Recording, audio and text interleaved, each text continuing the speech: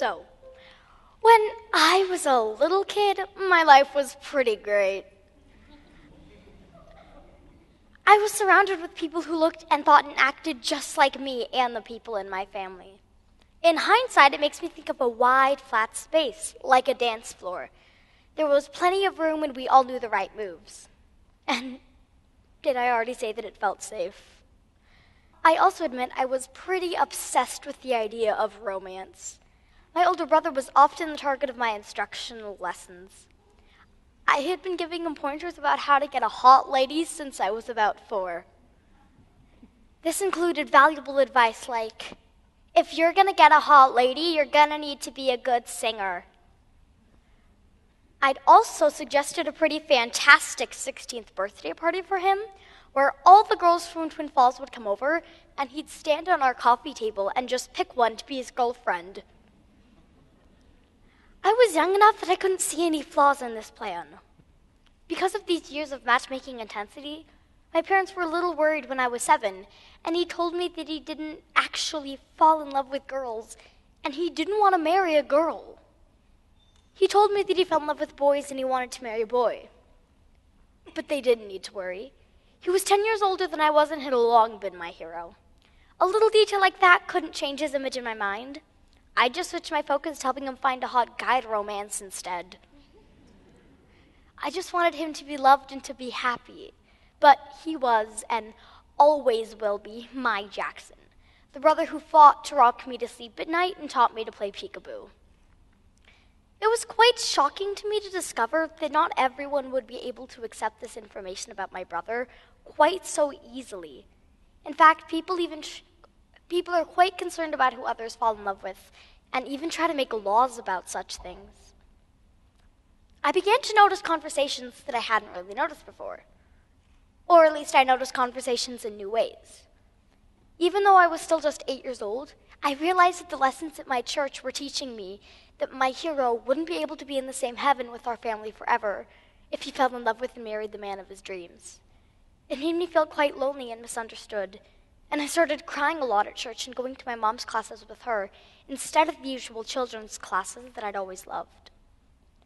These were some of the first times that wide open space of childhood felt uncomfortable. I knew that my brother wasn't going to be able to do all of those same required moves and wasn't going to fit in the same way anymore. Other conversations came to my attention in new ways. Some kids on the playground were talking about how people couldn't be gay until they were 18 years old. I tried to stand up for my brother because he was obviously gay before he was 18. But they didn't believe me. They just wouldn't listen and they refused to talk about it anymore. And once I was told by a friend that it wasn't my fault, that I had bad parents who taught me lies that being gay was okay. And this really hurt me because we were great friends. I couldn't even talk to her for a little while knowing that she thought I had bad parents and that my brother wasn't okay. That wide open space where I had always been dancing was under construction, and I was starting to bump into people quite a bit. The other people on the floor hadn't changed, and the moves were all the same. We just didn't fit the same as before. It didn't feel safe for us, and we certainly didn't feel safe to others. I realized that my sexuality and gender non-conforming friends had always been feeling like there might not be space for them to fit. By this point, my mom had been doing a lot of learning about the LGBTQ community and had kind of drugged the whole family along for the ride. I was meeting a lot of really new and interesting people. Some of these people might not have felt comfortable on the flat space where we spent our time before, and a lot of them had actually been kicked out. But they still welcomed my boring family into their exciting spaces. Some of them look like us, and some not so much. They can have crazy hair or lots of tattoos. Some even wear clothing my mom might have called inappropriate a few years before. Families with 2 moms or 2 dads have kids who like the same sorts of things that I do. The people with the crazy hair and the tattoos talk about the same important things my mom and dad talk about, like being kind and generous and helping people. Marching in colorful parades with awesome music is just fun, no matter what else in life you're interested in. Little by little, a beautiful mansion full of interesting people doing all sorts of dances was being built in the space where the smooth, flat dance floor had originally been. There was a lot less bumping into people because there was a lot more room where everyone could fit inside. I made friends with this really cool girl my age that I like a lot. She doesn't live close to me, but I get really excited every time I get a chance to be with her. When we first met, she hadn't had a friend over to play for an entire year, even though she still has lots of friends. This is because she is a transgender sibling, and the other parents are nervous about that influence on their children. My friend even had to move to a new house and switch schools just so that she could make friends that didn't know about her transgender sibling. But what a missed opportunity for all the other people at the old school who could have had so much fun playing in a great house with my friend. Shortly after this friend and I met, some kids on the playground were laughing and talking about a story their mom had just read in the news about a boy that dresses up and pretends to be a girl. And they were laughing and talking about how disgusting it was. I know a lot of transgender people and families, and I know how deeply this misunderstanding has hurt them. I tried to help the kids on the playground understand what it really means to be transgender, but I knew that my experiences weren't overcoming this large influence from their parents. Every time my family attends a Pride event or a conference or I get to help at a hugging booth, I meet so many new people. I have become really amazed at how many different people there are. And they have giant hearts and beautiful voices and numberless talents. Many are vulnerable and share their heartbreaking stories with me.